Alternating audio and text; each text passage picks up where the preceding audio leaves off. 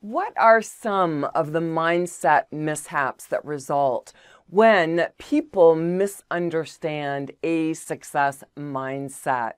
Well, in this video, we are going to look at that. Again, I'm your coaching instructor, Louise and Maurice. Now hang tight because I'm going to quickly remind you of my 5-part framework so that as I'm sharing the details of the case study, you can apply it. All right, let's listen in.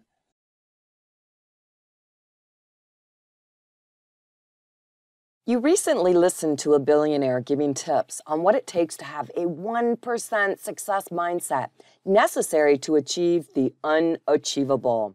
The highlights of the talk were that it is important to be seen as success. Don't listen to criticism. Be comfortable with few friends and use fake it till you make it visualization. You immediately start using these success mindset techniques with your clients and your team. A week later, you discover that people are creating more problems and blaming other people. When you address the situation, this was a response you received. The problem is, I have always put other people first, and that is why I have never been successful. Thanks to what you shared with me, I know I can't do that anymore. I have never done underhanded stuff, but having a success mindset means that I shouldn't care about other people. I should accomplish using whatever means possible. The result is you are shocked because this is not what you intended on sharing. Applying that 5-part evidence-finding framework and you were listening to the details, what evidence were you able to find? And the attitude that was evident, what attitude jumped out at you, as well as the perspective or point of view? And the language, what language just jumped out at you? And what does that tell you about their mindset? And finally, the person, who did you find? And this, when you got to think of yourself as always being that expert witness and someone that is just witnessing people. And it's not to judge them and it's not to analyze them, but it's just to be curious. Because if you don't know people, then you're not able to guide them. All right, with all of that information you were able to find, now I'm going to share with you insight. And insight that's relevant for this case study, and then see if you were able to match up. You can follow along with the PDF document that I have available for you. Remember, you can get that at louiseandmaurice.com in the free resources section. And this is the Empowered Mindset series, and we're now on part 6. But what was their attitude like? Well, I care too much about what other people think, and it's time for me now, and no one else matters. I should accomplish using whatever means possible. That is their attitude, and that's what they pulled from the discussion. Now, what was their point of view or perspective? Unimportant. They see themselves as being unimportant. So if I should ride on the coattails of others to feel important. And this becomes your way of understanding exactly what is happening because they are pulling this information in and they are constructing it in a way that's supporting past experiences and how they need to make these changes to move forward. So that is very important information to be able to pull from that case study. Now, what language did they use? Thanks to you. So they are, yes, blaming you and giving praise to you. Thanks to you. Well, what you shared with me, I know I can't do that anymore. I've never done anything underhanded, but success means underhanded. So you have to be careful when people attribute too much thanks to you, because if something goes wrong, then they are going to be placing all of the blame on you. They are not in that empowered mindset. They are disempowered because they're making decisions based on other people instead of choosing their own path.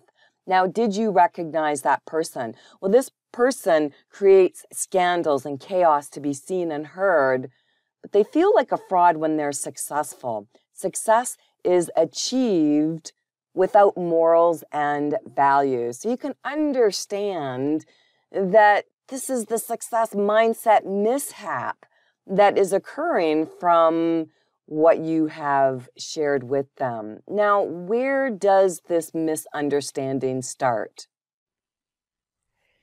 The case study, the details, sometimes we have to go right back to the beginning to understand where the misunderstanding starts. And it really is that definition of success and the meaning that people attach to success. And it really is based on their past experiences and those experiences that they're pulling forward. Because success is the accomplishment of an aim or a purpose. And sometimes people feel that in order to accomplish that aim or purpose, that they have to be perfect.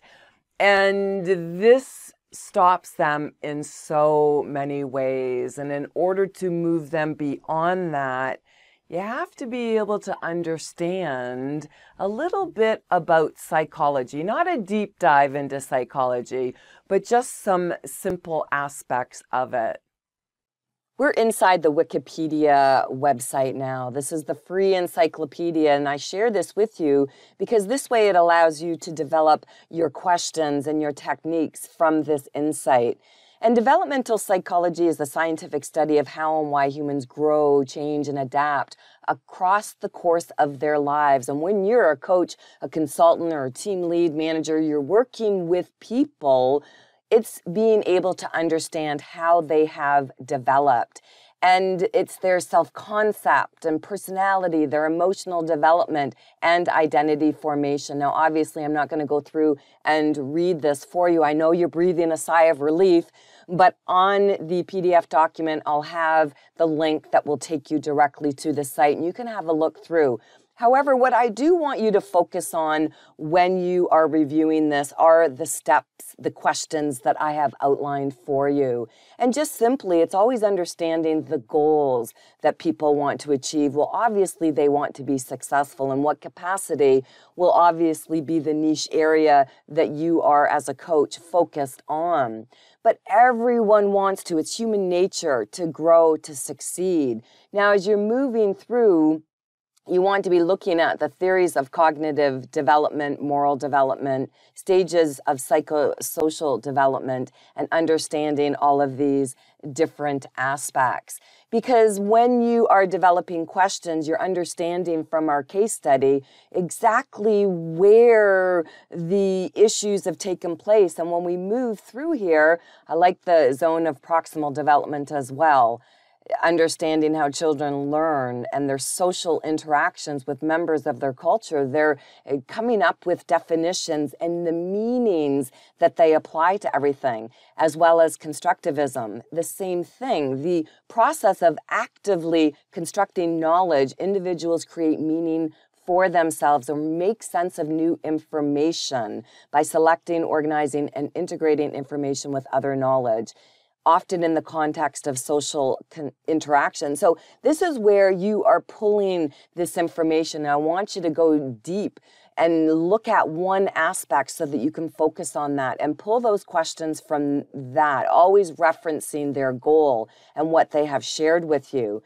And then when you're moving through and developing a technique, it's about helping them to understand, helping them possibly to construct a different meaning that's going to support them long term. Remember, this is about sustainable change that is going to benefit them. Because if they don't have a success mindset, what are some of the challenges that they are going to experience? They might be attached to other people who, yes, riding on the coattails of other people.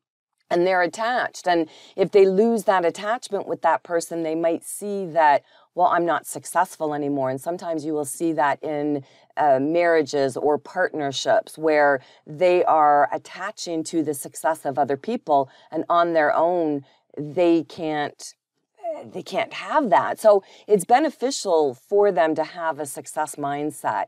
And that's where you want to be able to work through those benefits with them.